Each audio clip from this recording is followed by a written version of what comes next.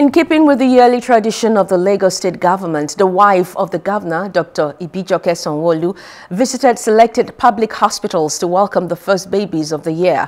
Plus TV News correspondent Love Ikuku was there and now reports.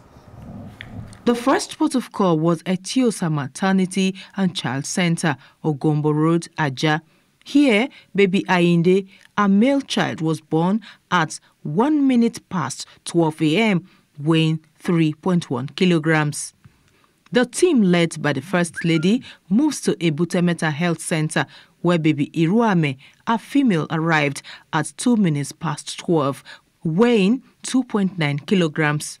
Lastly was a set of triplets, 2 females and male, delivered to the family of Ilukoye at 7 minutes past 12 a.m.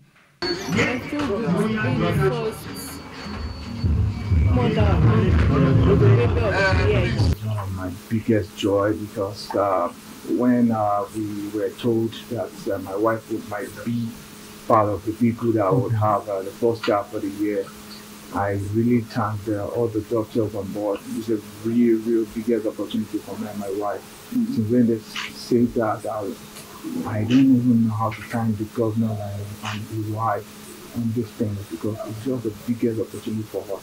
Because I think what they are going to give us, at least to still hold us in sometimes where the baby were going. Wife of Lagos State Governor Dr. Ibijoke Sanwolu, visibly elated, said the babies were priceless gifts to humanity.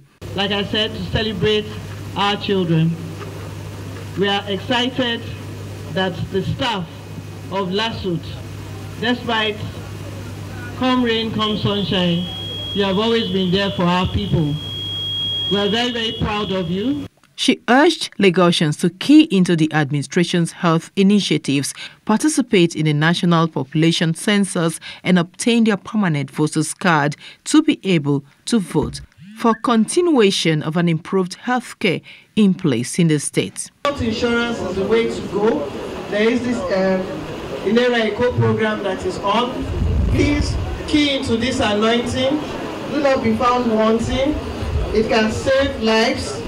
There's a lot going on with the Ilera Eco program. Please find out about it. The census is coming on, 2023. They're going to count all of us again. The National Population Commission is going around. They're going to present the birth certificate to our baby today to show that she is a bona fide citizen of Nigeria. For the Commissioner for Health, Professor Akin Abayomi, residents must enroll in the Lagos State Insurance Scheme, Ilera Eco, to be beneficiaries of the state's health scheme. But just like olive twist, health providers want the state government to totally eradicate all challenges facing the sector. Love Ikuku, Plus TV News. Hello, hope you enjoyed the news. Please do subscribe to our YouTube channel and don't forget to hit the notification button so you get notified about fresh news updates.